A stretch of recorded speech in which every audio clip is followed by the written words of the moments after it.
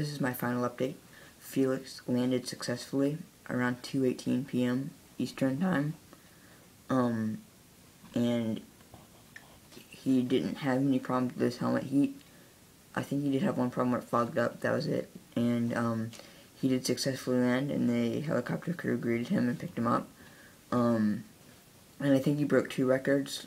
I don't think he got the longest free fall, but he did break 2 records, the highest jump, I think, and the highest person carried up by a balloon or something like that.